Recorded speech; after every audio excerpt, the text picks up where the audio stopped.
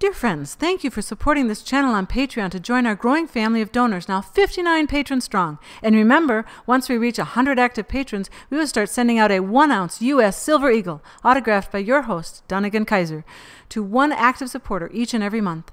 Thanks for taking a minute to pitch in by going to patreon.com/reluctantpreppers and pledging your support today. Thanks very much!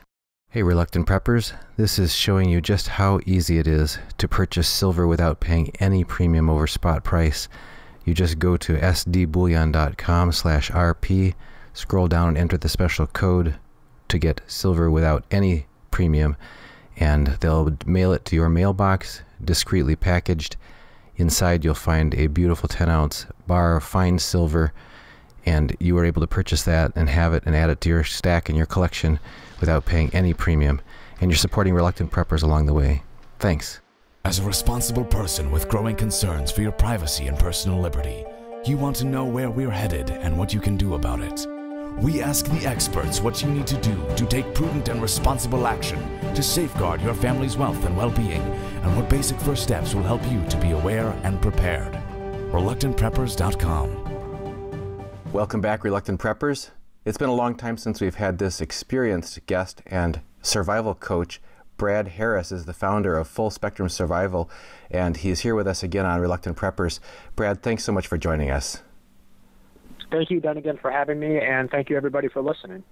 It's a real treat when we can get you on here, because you really take us to the heart of the survival and preparedness community. You're so well connected to many people in this community who are exploring different aspects of, communications and supplies and skills. And you've been a real advocate for physical practice and getting your skills developed and built and having plans and preparedness.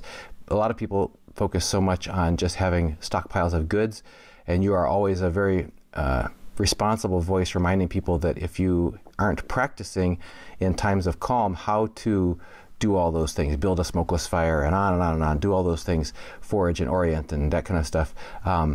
Those skills won't be at your ready when you're in an emergency situation. So we always look to you for wisdom about those topics. And we're just delighted to have you back here finally.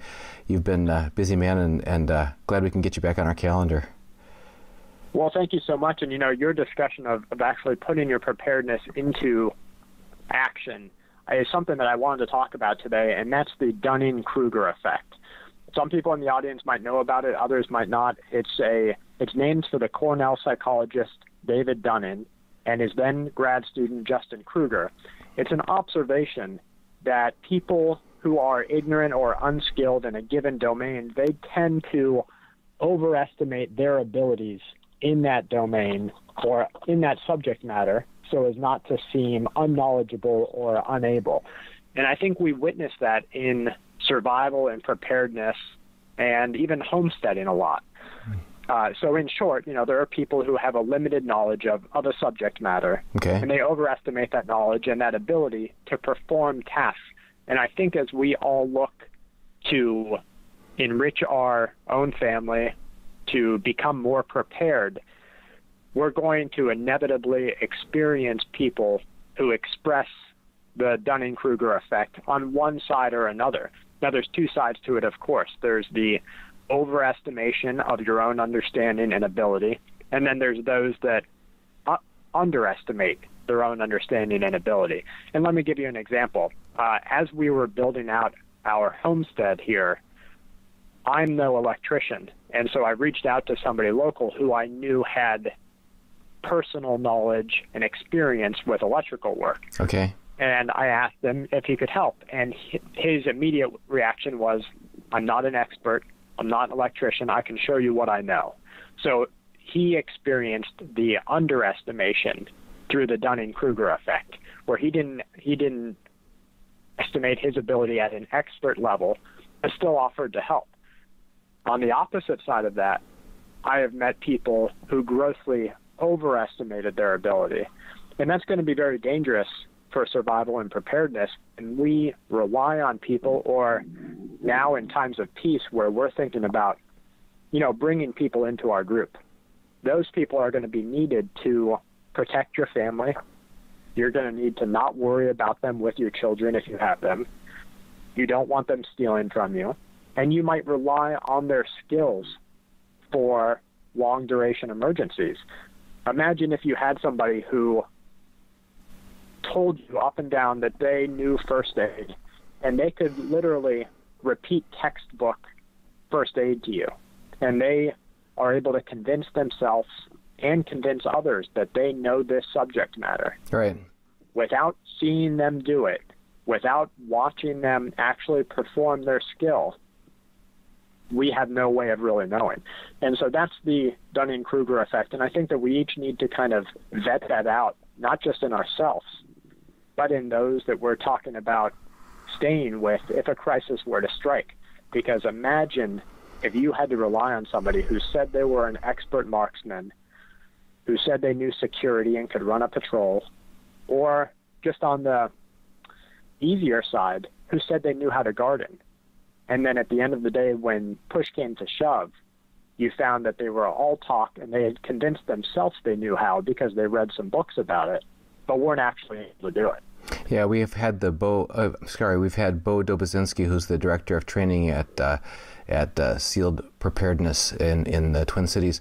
He does tactical training and leadership training with groups of people, and he said that this is an epidemic problem, especially in the current generation. We are conditioned by television and by movies to think that things just happen. If you've got right. the tools and you've got the intent, you can just do anything.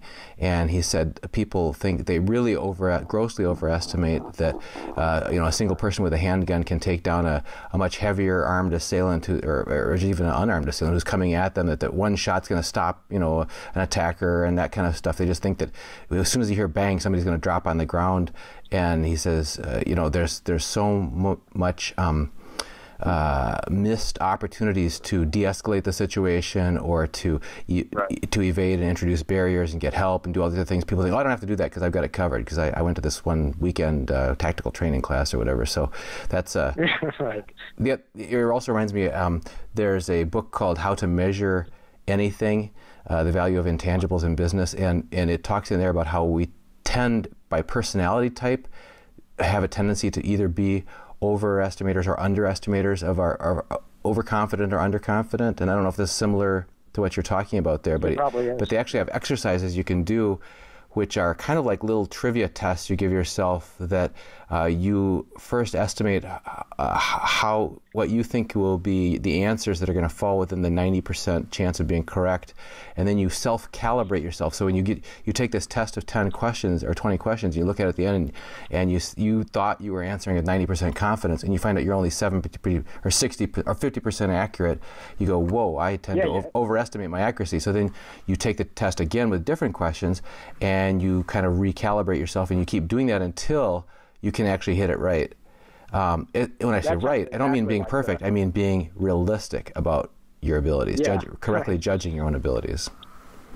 That sounds exactly like the Dunning-Kruger effect. And actually, the 1999 paper that launched the effect in psychology was called Unskilled and Unaware of It. And it Cornell undergrads, and it gave them a 20-item test. So I think that the test you're talking about might be modeled against that. Okay, all right. And they had to look at their own abilities, and the 10% of people who had the lowest score, so the lowest 10%, thought themselves within the higher 70% of knowledge. Okay. And so it really is an overt misunderstanding of one's own ability to the point where they believe it themselves. Of course. And they know just enough to be dangerous. Yeah.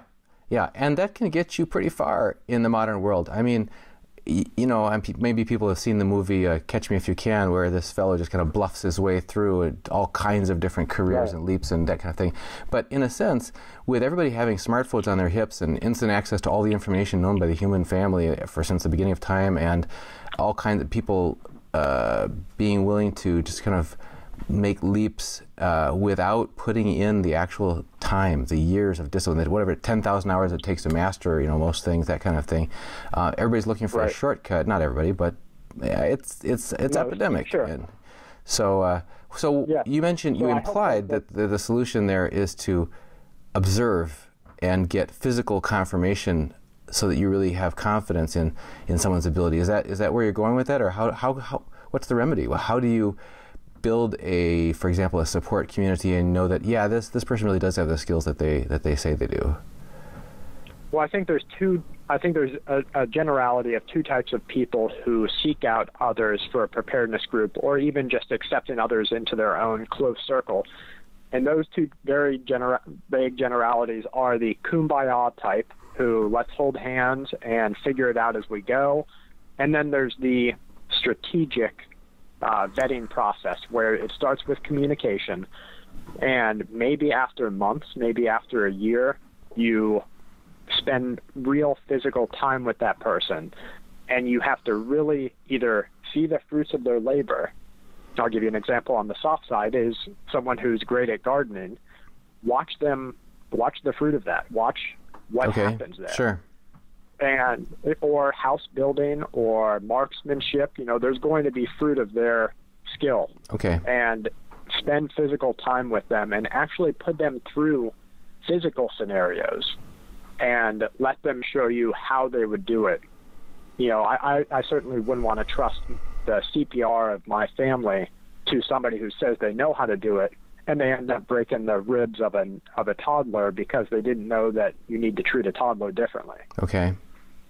Yeah, some of those situations, you're right. It depends how. I'm trying to think of ways how to say this, but basically, if you're just developing a relationship with that person, it isn't like you meet somebody and go, "Oh, really? You're interested in the similar topics? Well, I'm going to put you through some tests." I mean, that's not how you'd approach it. These situations would have to be organically present themselves, or you could arrange them or whatever. But you have to be observant and take your time to build that confidence, that base of confidence in yourself and in others. And I guess that gets back to what you often have preached for years, and that's test yourself. Go out and do building a fire with wet wood on a windy day and things like that. Don't just think, oh yeah, I could probably do that if I needed to. Yes, right, exactly. And I think that covers almost every aspect of survival and preparedness, and even down to economic preparedness, because if you think you can get by with X amount of dollars, you need to really be able to get by with X amount of dollars, or with no money at all for a month, and see how you fare. Makes sense. Now, you had talked... Go ahead. I was wondering, because you're talking about aspects that are important to forming communities of interdependence and interreliance, because that strengthens you. There's the strength in the group. You've talked a lot. In fact, I was going to mention that earlier when introducing you, about the connections that you have in the preparedness community. One of those connections is about communications. You've interviewed other specialists in communications on your Full Spectrum Survival channel. It's been something that I know is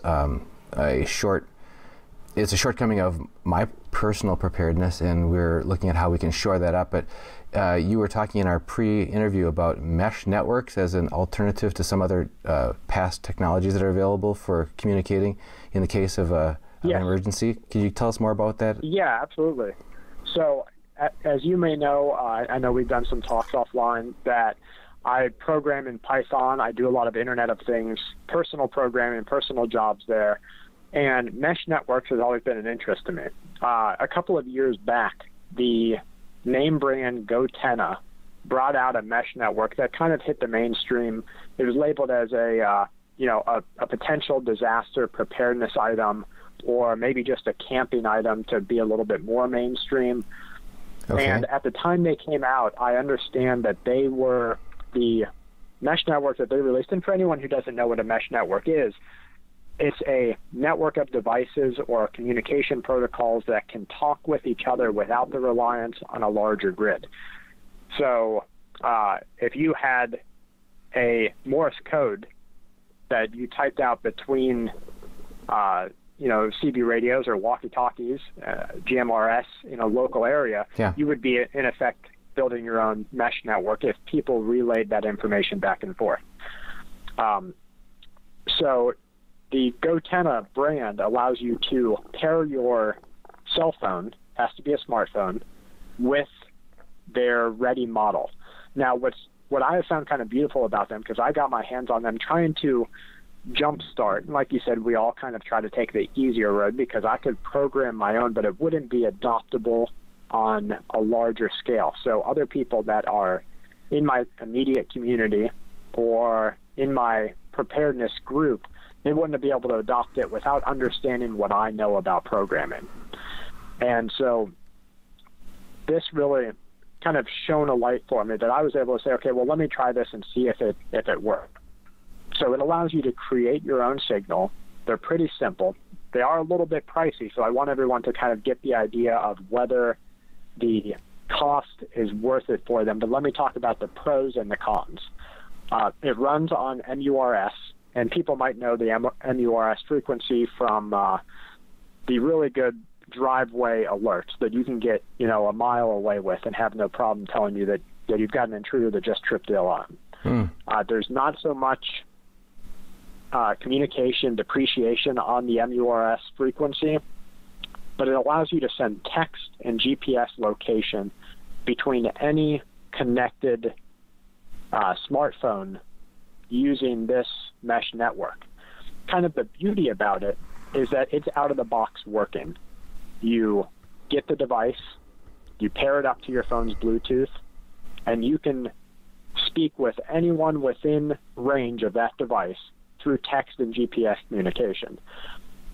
Without relying on the phone company's cell phone tower system? No cell towers, no nothing. Okay. So the grid is completely down, but you're able to use your small backpack solar panel to keep your cell phone charged. You're going to be communicating with those people. Now, what kind of range are you talking about? The range that I have tested, and I'm in a very wooded, hilly area of Alabama. Yep. The range that I have tested has gotten me between 1 and 2 miles, depending on other variations of the day. Now, one of the beauties of... Go ahead. Is that a single hop? I mean, if you had others in your group that were spread out, could that extend further? Because is like a relay capability or something? That's right. That's one of the beauties about. That's what really turned me on to this particular device, is that it takes no additional programming, no nothing. You drop one node in the middle, and it automatically bounces all communication between all connected devices. So you're talking about a potentially limitless range, but of course, you don't want to have 10,000 devices out there. So you're able to reach easily your neighborhood, easily your patrolling area, things like that. And one of the beauties about it is that whereas if you're running out of range with a walkie-talkie or a GMRS, something like that, if you're running out of range, you have a real hard time communicating with that person. Because you're not able to hear exactly what is being talked about due to static, communication loss, with these, it's text only. So if it goes through, you see it and hear 100% of what goes through. There's no guessing what that person said. Mm-hmm. Another beauty about it is that there's send and receive notifications.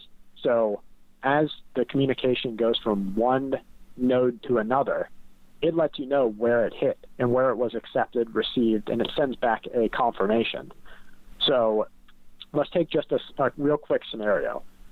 You've got people in your group, and maybe this is your neighborhood. Maybe a disaster struck and you have people who made it to a retreat location. You set up this mesh network, and you're able to know that your communication went to, on a soft side, grandma's house, or a patrol unit, or Doug who lives up the street. You know it got there because you got the confirmation back that it went there. It also sends GPS location, so you know exactly where that person's at, and someone back at the base, someone back at home site, can see where everyone else is. And so I think there's some pluses to it. I have no affiliation with GoTenna. It just helped me fill a gap that I knew that I had. What kind of security or privacy do they have? Because at first blush, it makes it sound like anybody and everybody who's out there knows exactly what you're saying and where you are and everything. Is there any concept of, no, this is just my channel or our group or something, encryption or anything like that? So there's end-to-end encryption. So it gets encrypted on your particular device. Okay.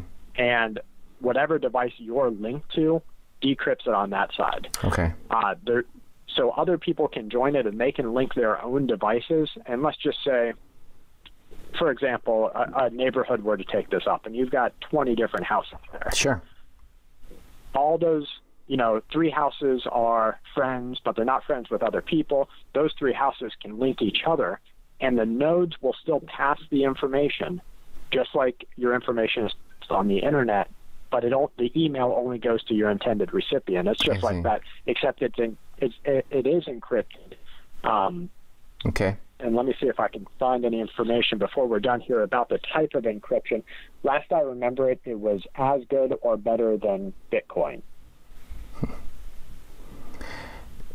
We also wanted to talk, and we didn't get a chance. We thought we were going to have you on about a month ago, but we ended up not being able to get our calendars to align. You were going to talk to us about what you call the long game on gun control. Again, that's an example of an important, could be a life-saving or food gathering tool that people have or may have questioned whether they have practiced, using it and using it proficiently and that sort of thing. But what about your whole series you were doing on how you became people's worst nightmare and how you were going to take away their stuff? What considerations do you have to share with us about the long game on gun control? Okay, real quick before I get into that, for anyone Sure. who's still interested, I was able to find it. It's private one-to-one and group message encryption using a 224-bit elliptic curve public-private key ciphering.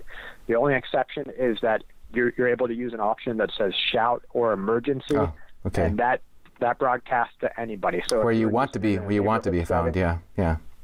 That's right, exactly. You could broadcast it to anyone who has a receipt of it. Okay, back to the long game on gun control. A couple of things tie into this. Anytime I discuss gun control and the coming classification and final regulation of guns in the United States of America, of other countries of the world where it is easier or less easy to get guns, I receive a huge amount of very manly, very alpha, they will never take my gun, they'll take it from my dead cold hands, let them try. But we have so many cases in our world where they have come and taken away the rights and taken away the weapons of the people of those societies. And sure, a few jumped up and a few tried to fight it off, and those were the first dead. And as soon as people started seeing that, they all backed up and let it go. That's how tyrannies exist. Well, that's how these things take place. If that's the mountain, I would even say the foothills of the mountain, we could look around us and point to maybe hundreds and hundreds of examples of where our constitutional liberties, our God-given natural rights, all of our common sense autonomy and that have been slipped away and or voluntarily abdicated by people, whether it's from taxation or whether it's from just encroachment on civil liberties and things like that. So our track record is not very good. It's kind of like getting back to what you were before about, so you say you're a master gardener and all you got is weeds in your backyard and dead vines. Our track record as a culture and as a generation is, I would claim, abysmal until proven otherwise in the arena of doing anything effective to stand up for protecting our natural rights. So I hear what you're saying. And let's face it, every government of the world wants one thing: power and by it, control. That's why it's a government. It's meant to govern the people, control the people in that society. And maybe it's not always maniacal, maybe it's not always evil and tyranny in mind, but they want power and they want control, or else they wouldn't be in a power of control or in a position of power and control. And the threat to that control and the threat to that power is an armed and communicating society. Because things can armed, change. Communicating, and thinking. That's right, and thinking. And so they're taking the long game, and that's what I try to express to people. They're not going to come for guns tomorrow. London is already, I'm sure everyone here has seen it, the mayor of London released a statement making it illegal to carry a knife, saying that there was absolutely no reason a person should be on the street with a knife. That just shows the asinine level of where we're getting to as a world. That there's no reason for a person to be in possession of a knife on the street. If we go back to our grandfather's generation, basically every schoolboy and every teenager and every grown man had a pocket knife in their pocket, and it comes in handy frequently, maybe once a week, maybe once a month. It's a very handy tool, and sometimes it comes in even more handy as a self-defense or ability to protect yourself or others. But it's I have gotten out of the habit of carrying a knife because I had to surrender it once when I was on jury duty, twice at the airport. Yeah. I just finally gave up. I finally just thought, dang it, I'm going to quit giving away my dang good knives for free to people where I keep taking places I shouldn't have it. And that's sort of the long game that they're going after. It's not going to happen tomorrow. It's not going to happen in a year without great circumstances taking place that threaten control and power of a governing body. Without that, they're okay waiting 10 years. They're okay waiting 20 years. They're okay waiting 50 years and slowly taking away their rights and manipulating and shaping the laws. And let's look at privacy. 50 years ago, 40 years ago, do you think that they would have been okay? Do you think the society of America would have been okay with the current privacy and security invasion that we experience every day? The constant surveillance of every form of our communication, every form of our movement and interaction. Exactly. Yeah. In fact, my wife was just showing me this week a new communication she got, and I'm trying to remember if it was from Facebook or Google or where it was from, but it was this new oath opt-in, opt-out thing, and it's saying we're going to start tracking your everything. And it's like, well, 5 years ago, people were called conspiracy theorists and tinfoil hat wearers if they even claimed that that's the direction things were definitely going to go. And now it's just like, no, you will opt in if you want to use any of these services. And I have so many friends who are a little bit older than me. They're in a generation of, they're in their 50s and 60s where they still have a good amount of fight in them, and they say, "I'll never let it happen." But that's not the problem. The problem, and let me give you a study from the University of British Columbia. The summary of this study, which was published just this week, contrary to popular stereotypes, young men, that is millennial men, are likely to be selfless, socially engaged, and altruistic individuals. So is altruism a bad thing? Well, no, it's not, because the care for others above your own is not a bad thing, but it is a manipulable. You can manipulate that trait in people. That's the type of trait that you can hold a gun to little Susie's head, and the man will do whatever you say. And so this altruism, this change in social behavior of males in the first world, will be what the ability to control guns, to take away all of your rights in the near future, and what will lead to an authoritative or a totalitarian or a direct tyranny government, because we're going to get to a point where the fire that's in the men and women of today is extinguished. And so when you and I are too old to fight, are too old to stand up for things that are grossly against our rights as a human being, as a person of this earth, it's that next generation that is relied upon to be self-sustainable and survival-minded of self. But they'll have the fight so far removed out of them, or so far drugged out of them, because 1 in 5 right now are on antidepressants. It'll be so far away from their ability to say, this is not right and I'm doing something about it, that no matter who wants to, they can walk all over them. There's and that's the long game. I'm glad you brought up the thing about drugs. Again, 5 years ago, you would absolutely have been considered a conspiracy theorist, an extreme, irrational person to have taken the discussion in that direction. Just this week, we interviewed, in fact, it's going to be posted later this week, an interview with the FDA researcher, doctor, who has talked about how the average testosterone level in men has dropped 50% in the past generation, about how the prevalent use now, which was never before, of even plastic water bottles and these thermally printed receipts that have chemicals on them that goes through your skin and raises the estrogen level in men and lowers their testosterone. We basically have, in addition to any psychosocial pressures and any kind of anesthesiologist.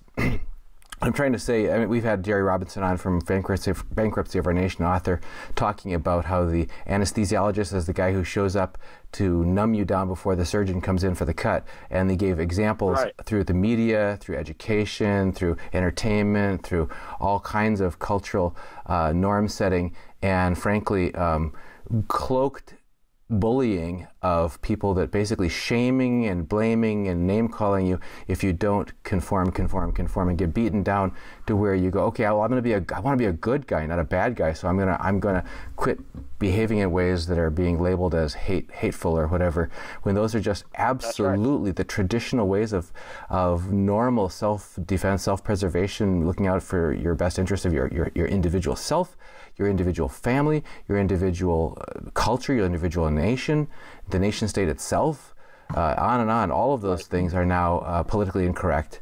But on top of all that, cultural stuff, social stuff, you've got the actual feminization and demasculinization of an entire the entire living generation of males on this planet right now. That's right. Yeah, and you know, everyone has their own personal considerations with their push for gender movements. To me, in my opinion, it's exactly that same argument, that it is a move away from, they're trying to make you so confused about who you are and what you are, that when a man looks down, he doesn't know what that is, and he doesn't know what that should do. And so he says, instead, I'm gender fluid, I'm gender neutral, that doesn't make me who I am. That's really the thinking, that's the mentality of an entire generation. And I know this because I have a lot of communication with people of that generation that is their thinking. Yeah. 100%. Yeah, and that's where I was going with that too. And you're pointing right on it, on the topic of gender, for example. And that is absolutely critical to our identity as individuals, as is, what's the definition of the family? What's the definition of marriage? What's the definition of your rights as a self-preservation and as a country? But it goes even more fundamental than that to thought itself and rationality, and the ability to make distinctions, the ability to stand firm on unchanging, timeless principles and that kind of thing. It's like, well, no, everything, my truth, your truth, and moral relativism and emotional dominance over rationality all plays into this too, as far as our loss of our ability to even make, and the co-option of language, the abuse of language and the use of words to twist the meanings of what things used to mean and what they now mean, to where you get somebody, I believe it was Socrates, always talked about, before we debate something, let's define our terms. And and when when the tools of language itself are being twisted and distorted to where people can't even speak clearly and think clearly and mean things clearly anymore, that's a huge. What was the quote from the American Revolutionary War about the pen being mightier than the sword, and the French Revolution and so on? Is like, if the written word and the ability of people to, like you mentioned earlier, to communicate with each other and exercise their power through firearms or whatever. But I threw it. That's why I threw in there thinking, because now it's where we ended up. So thank you.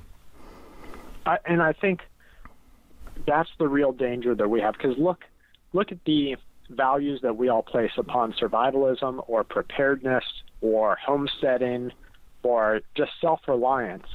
Those were the everyday considerations of our grandparents. Just normal. That was just life. Assumed. That's how life had to be. And now it's so far away from the norm. Countercultural extremism. It's very extreme. And how could you do that? And why would you want to do that? And so the real danger there is that we are literally not being led necessarily to slaughter, but being led to a life of servitude and helplessness. And look at and helplessness. And look at the press release from Goldman Sachs, from where they met with their investors. and they questioned whether it was a good business model to cure an individual. And they looked at all of the bioengineering conglomerates of the world, and they pointed out all of the different ones that had like hepatitis cures and different bioengineered cures, and they said, look at how their profits dropped. So is it really a good business model to provide a cure for people, rather than what they said, and quote this, recurring revenue? Right. They don't want you healthy. They don't want you free to do what you want to do. They want you working all day, buying stuff all day, and then taking your medicine all night. And that's really the idea of a slave. And so people who get caught up in current like racial toils, or really anything that mirrors but doesn't reflect the fact that we are all still slaves today, and even more so because we have no ability, or a lessening ability, to get out of this. We have to, as people, make changes in ourselves. And so I was talking with somebody who's in my personal survival group. We were talking just yesterday, and he said, what can we do? And what's our timeline? And I told him the timeline really always has to be unknown. There's things that are on the near horizon, and there's things that at any time could take place and shift the timeline of a disaster. You have natural events, earthquakes, wildfires, volcanoes, that previous volcanoes on our Earth have sent us into decades-long winters. You have all these natural events, plus you have an earthquake that could take place over under a nuclear power plant that's on a fault line. All of these things, not including World War, not including nuclear radiation, not including a pandemic. Everything is really on the horizon, and they could shift our timeline to a regional disaster at any moment. So he looked and said, well, what can we do? And my answer to that is live like your grandparents did and your great-grandparents did today, and start that today. If you're in a 30-year mortgage or a refinanced 30-year mortgage, consider moving somewhere that you can sell your house and buy your entire piece of land, because that's what your grandparents did. And have a garden, because that is what they did.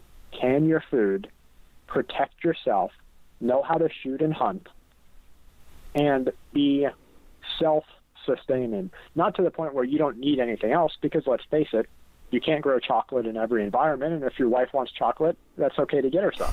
That's the old saying is, if a woman is upset, try to talk with her gently and understand, and if she continues to remain more upset, retreat to a safe distance and throw chocolate. So, but live like our grandparents did today, because that's our best position for a long duration emergency, and it will come. As you look at history, moral decrepitness increased, same time a society's value decreased. Right. So that is to say, the time of Romans is now, right. And that empire did not last, and our empire won't last. Right. We've had David Morgan from the Morgan Report on, talking about the Four Horsemen of the Apocalypse, which is available online. If people just Google for the Four Horsemen of the Apocalypse movie, it's free. But one of the principles in there is that every empire goes through four major stages, and the last stage is the exhaustion stage, and it's characterized, among other things, by excess in decadent lifestyles, but also in moral, abandonment of traditional moral structure, and the rejection of that, right. in always in the terms of freedom and enlightenment. And you don't have to look very far to go, wait a minute, I think that's not a new idea. That's a really old idea. If you go back and look about the Garden of Eden, that's the first chance of just throwing off the shackles and nobody's the boss of me. It's kind of like the toddler self-exerting itself, and we think that that's very mature.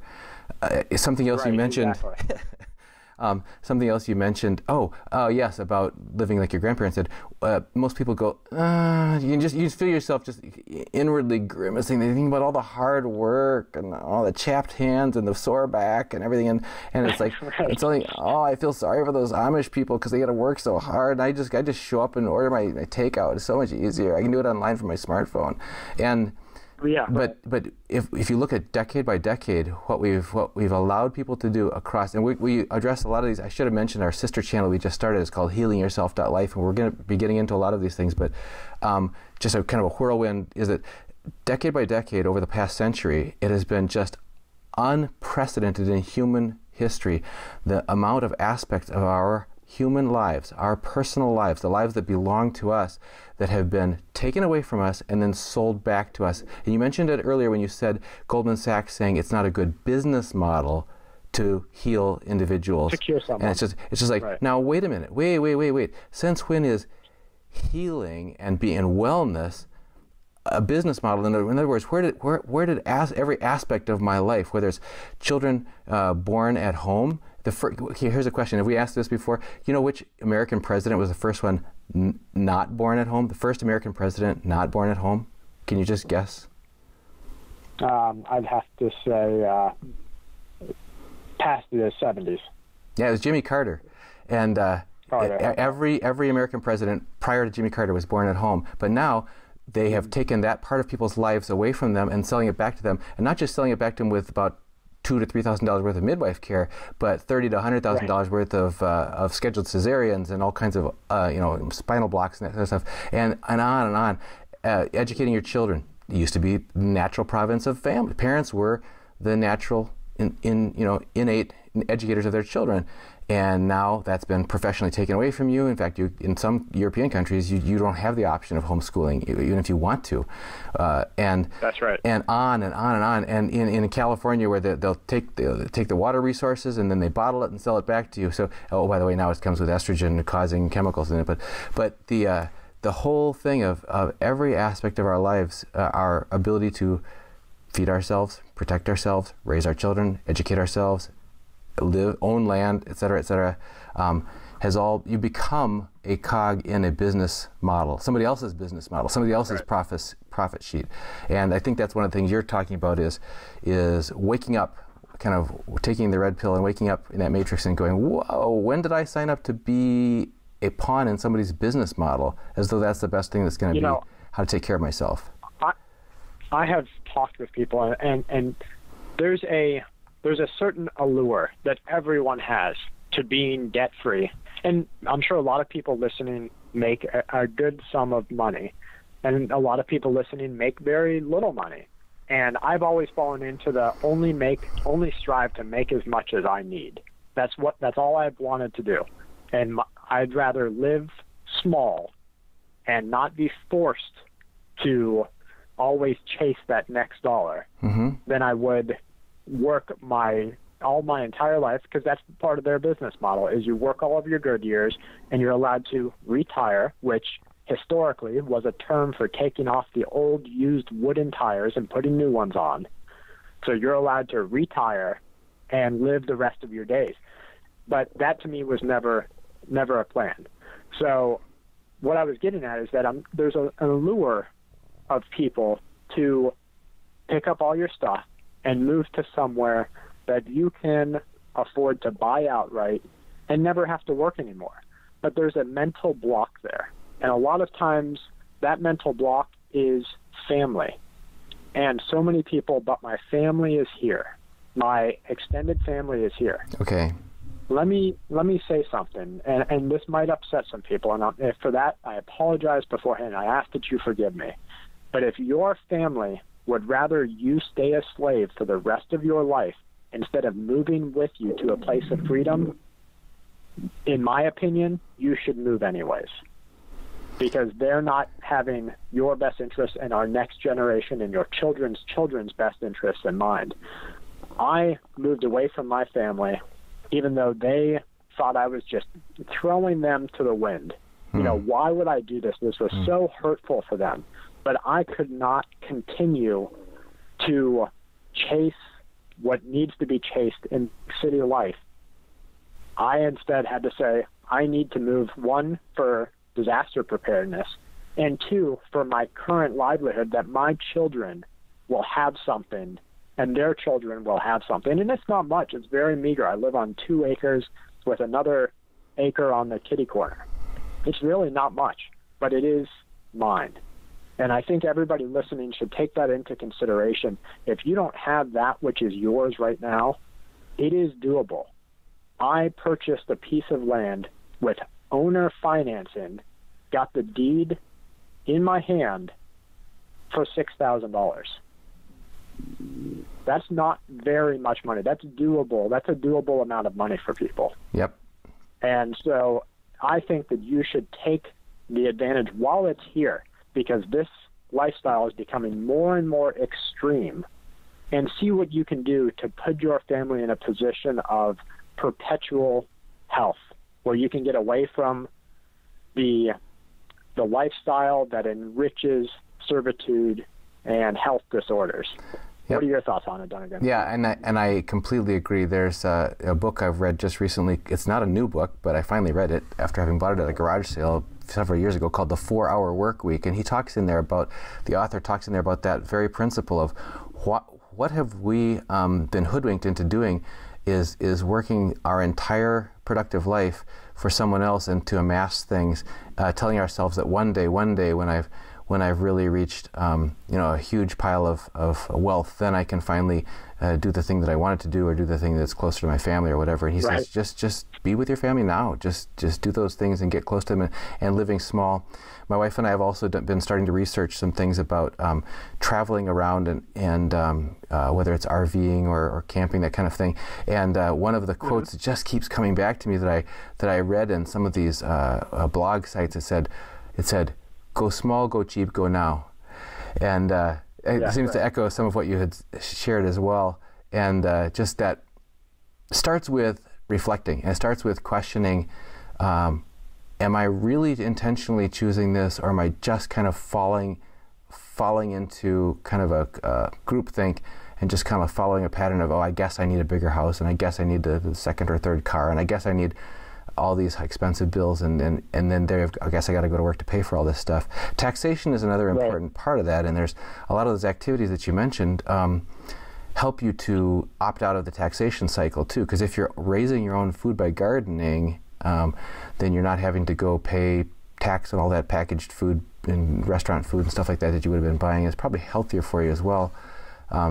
There's so much more that we can talk about. We've interviewed both Galen Lehman and his sister from Lehman's Hardware in Kidron, Ohio, where they've been a premier provider for over 60 years of off-grid and electric-free living, both to the Amish community as well as anyone else who's independence-minded. And they do talk about recapturing those lost arts, those lost skills that our former generation just took for that was essential. That was the foundation of life, and being able to take care of yourself. So we got to have you back on there. I know that we're not going to have time to get to the other topics we had hoped we could today about future water scarcity, and I want to get in where you just touched on your homesteading. We want to get into that more next time we have you on. And but I forgot to mention this is the first interview we've done together where I'm facing the camera. And that just happened a few months ago. It was something that I didn't want to do for, the previous 4 years, out of the idea that putting myself out publicly and facially recognizable would be limiting to both perhaps my family's own future endeavors, that kind of thing. And finally realized that there had been so many inquiries and interest on the part of guests, but also of our viewing audience, and then also my wife and I contemplating launching the sister channel, healingyourself.life. So folks, do check it out. Go to healingyourself.life and see that we're just starting to launch out into a whole new, we'll be talking about herbal healing and natural healing, and opting out of the expensive medical system, and the cures that are so much ways of getting not dependent on pain-killing drugs and medications, and on treatments that actually make you better rather than and healthier, and improve your immune system, and home birth and homeschooling and that kind of stuff. But just the bottom line is, if we're going to be talking about this stuff and maybe even doing lecture tours and that kind of stuff, my face is going to be out there anyway, so here we are. So thanks for asking. I think, no problem. When you came on our channel, Full Spectrum Survival, I think it was probably a little over a year ago. Yeah, Silhouette. We went to some good length. Yeah, we went to some good lengths together to keep your face hidden. And I get asked a lot, why do you put yourself out there? If you're a survivalist, if you're a preparedness, why are you putting yourself out there? And I ask them, why wouldn't I? And their answer, almost 75% of the time, is because the government will know where to go to, and your friends and neighbors will know where to go to. And the first answer I have for them is, if you don't think that the government knows exactly who you are and every facet about you, then you are living a deluded life, because then you don't really understand the current disaster that we're in for privacy and personal security. That's because true. It is gone. You have a profile built on you on every aspect of your life, from where your ping of your cell phone picks up, your patterns of fast food restaurants, your things that you look at online. Unless you're using a burner phone every single day, changing it out, using a new microcomputer with a new Tor setup every single day from a computer that's not yours, from an Ethernet cable that's not yours, they know exactly who you are. So don't let that fear stop you from progressing as a human being. And then the rest of it is, your friends or family will know what kind of person you are. And I'm okay with that. I'm okay with my friends and family knowing what kind of person I am, because anybody who ever came to try to do harm to my family, I would treat with the exact same manner of repercussions. I wouldn't care whether they knew me from somewhere or they were just a meth head stranger down the street. They're all getting treated the same way. So there was really no reason for me personally not to put it out there. And I'm really glad and I'm proud that you and your wife made the decision to say, this is who we are, and let's let everybody know, because there's a certain amount of credibility that comes with it when you can see that person and look into their eyes and you know that they mean exactly what they're saying. That's right. Well, Brad, we've got so much more to talk about, and we'd love to have you back on. Let's not let it be as long as it's been this last time, and have you back on again soon, so that we can delve into more of those topics, because we really do want to find out more about lessons you've learned from putting into practice on your homestead, and the other topics about water scarcity and so on. And also the one that you had proposed and we didn't get to before about preparing for the predator who is more prepared than you are, maybe, about how to take away your carefully amassed stockpiles of stashes. We put our polls for our next videos. We put a lot of those on our Patreon channel. If anyone wants to check out our Patreon account, it's patreon.com/Full Spectrum Survival. Every month at the $10 level, we go out and take high-resolution macro photography. We put a survival preparedness tip that is associated with that, and we mail that physically for people to put in their bag bags every month. And we put polls on there for what they want to see next. Last one we did was on solar, because everyone thinks, okay, I'm going to get solar, I'll have power when power goes out. Right. That, to me, as a potential predator, is a target. You're lighting yourself up for everyone to see. If I got mad, I could just take out your panels, or worse. And I asked them, what do you want to see next? And they all said, my water threat, because that's another threat, because that's the next place a predator is going to go. If they want to do you harm in a disaster environment, they want to take away your ability to drink. You've only got 3 days from that point. That's right. They can either poison you, take it away, manipulate it, move you. So I want to get to that video, and I want to talk about that with your audience next time. We'd love that. Let's plan on having that real soon. So thank you. We've been speaking with Brad Harris. He's the founder and host of FullSpectrumSurvival.com. He's been with us here again on Reluctant Preppers. Brad, as always, thank you for joining us. Thank you, and thank you everybody for listening.